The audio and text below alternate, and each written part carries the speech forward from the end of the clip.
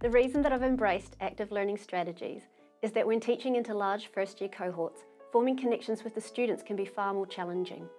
Using active learning strategies not only keeps the students from nodding off, it also brings a level of connection in the classroom that students feel you're listening to them and that their learning is more personal. In the open classroom, we will use a digital platform to collaboratively build a virtual digestive tract, taking into account structure and function of the tissues to facilitate deeper understanding. In the session, you will also experience an interactive session review.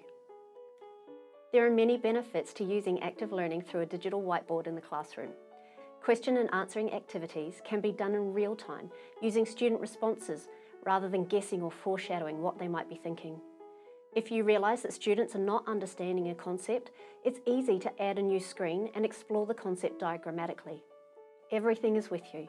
You don't require extra pens or paper for the visualiser, and unlike a traditional whiteboard, everything is captured on the lecture recording. Student evaluation of the technology via second sets are overwhelmingly positive from both students attending in the classroom and those listening to the lecture recordings from home.